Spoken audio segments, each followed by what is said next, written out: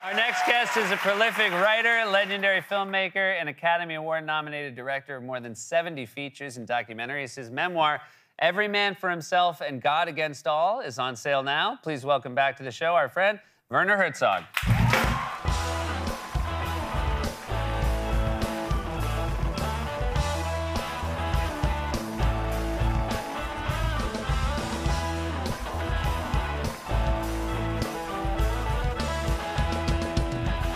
Welcome back, Werner. Thank you. I like to be back here. It is wonderful to have you here. I'm so enjoying reading your memoir.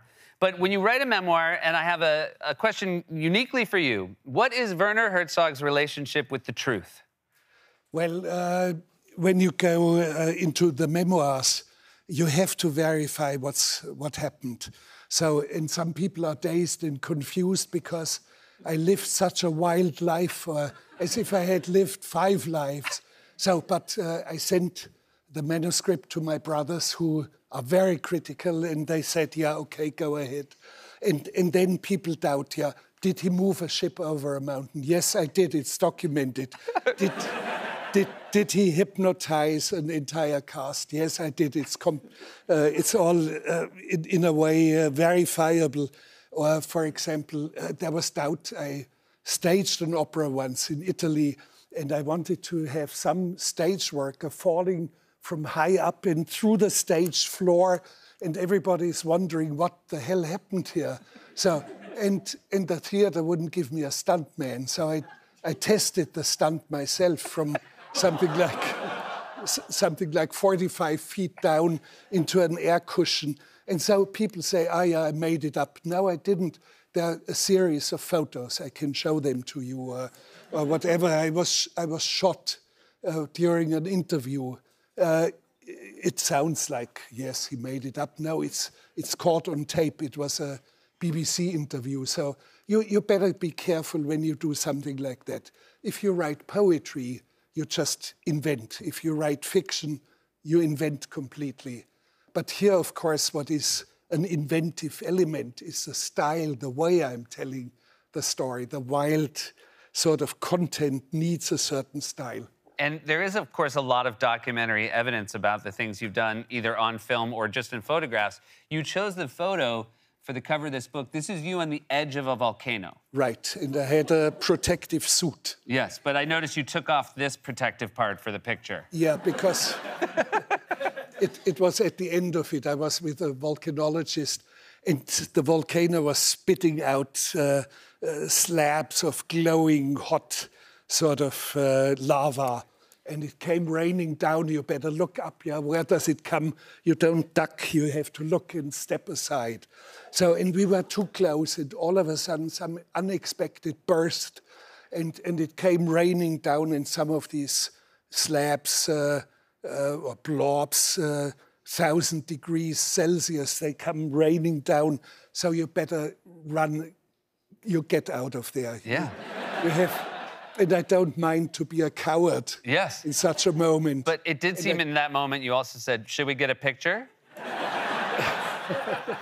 I don't recall, but no, I never ask for a picture. I'm not so important. The film is important, or the writing is important.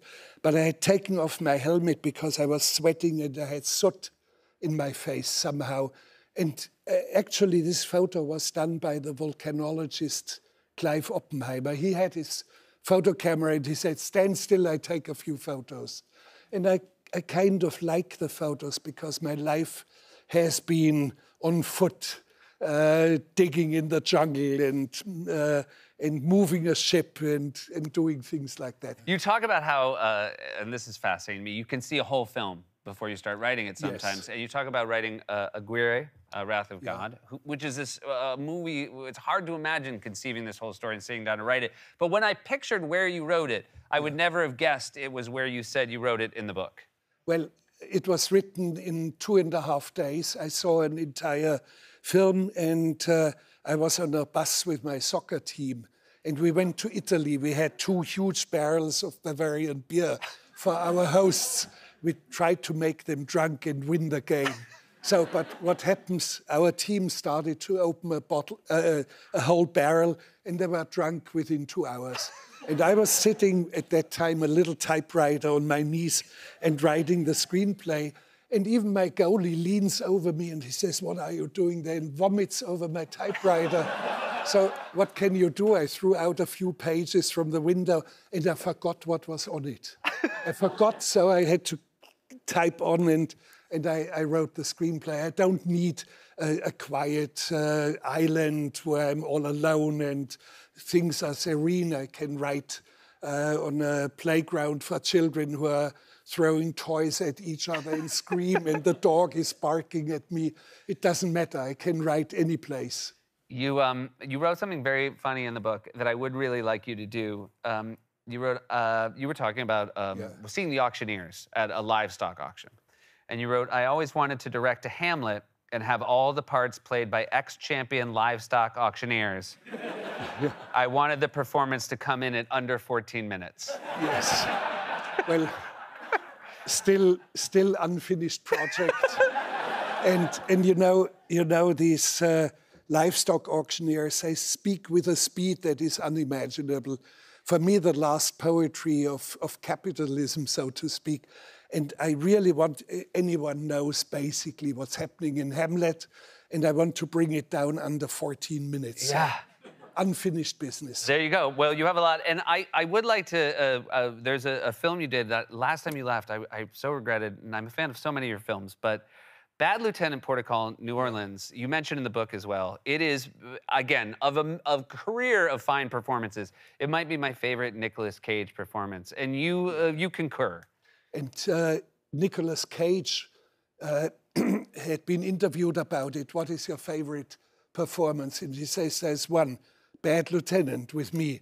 And then there's nothing and nothing. And then comes the performance that won him the Academy Award, I think, Leaving Las Vegas. Leaving Las Vegas, yes. Yes, and it was so wonderful to work with him. Such a great, great actor.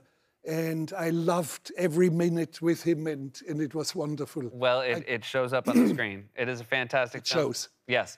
It's a fantastic book, and I know you're as prolific a writer. You've already written another book, which means you get to come back here again soon. Okay, thank you very much. Okay. Werner Herzog, everybody!